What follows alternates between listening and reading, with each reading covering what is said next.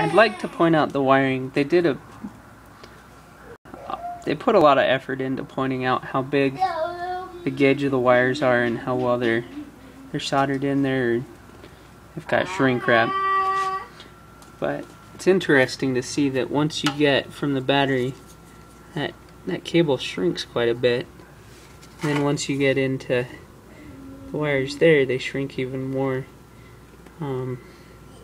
Like I said, it delivers 1200 watts at peak to the motor, so it's not a huge bottleneck, but it's interesting to see that you've got quite a bit going in there, and then it shrinks quite a bit even before you get to the speed control.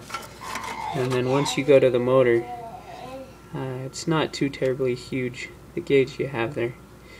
It's probably a different case on a 1000-watt scooter, but I think for that short of a run, a little bit bigger gauge might be worthwhile.